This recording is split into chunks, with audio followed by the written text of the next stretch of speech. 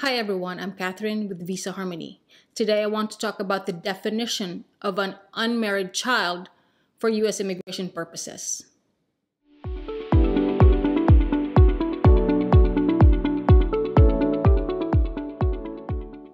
We at Visa Harmony, we provide free guides and tips to make your U.S. visa and immigration processing as smooth as possible.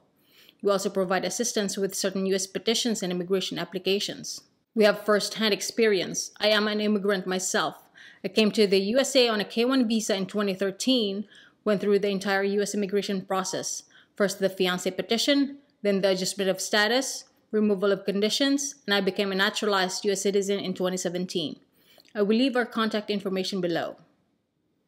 The term unmarried child can be a bit confusing, so let's break it down. For immigration purposes, an unmarried child refers to a child under the age of 21 who is not married. The distinction is crucial for various immigration categories, including family-sponsored green cards. So why does this requirement matter? Well, the immigration process prioritizes immediate relatives, which include the unmarried children of U.S. citizen and green card holders. This category often has a faster processing time compared to other family-based immigration categories.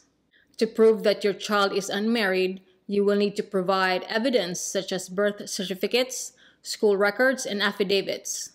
For the Philippines, there is a document called CENOMAR, short for Certificate of No Marriage, issued by the Philippine Statistics Authority or PSA. It certifies that a person has not contracted any marriage.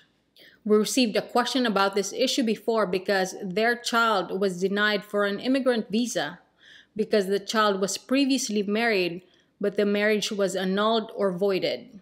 The issue with this was that the child was previously married.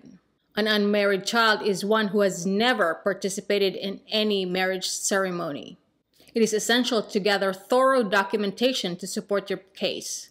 Remember, the key is to show that your child is indeed under 21 and unmarried at the time of the application.